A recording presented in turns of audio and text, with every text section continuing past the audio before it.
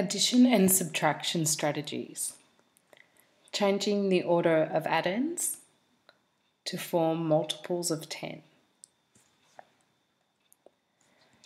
Well, we can change the order of numbers in addition problems to make it easier for us to work out mentally. So here we've got 16 plus 8 plus 4. We know our friends of 10. And our friends of 10 in this problem, I can see, are 6 and 4, they make 10.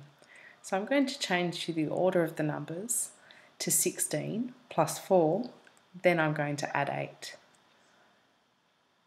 So that becomes 16 plus 4, we get 20.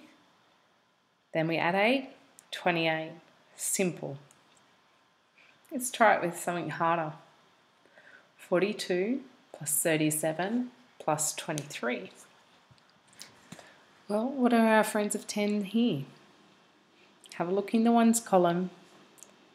Yes, we've got 7 and 3, they're our friends of 10. So we're going to reorder again.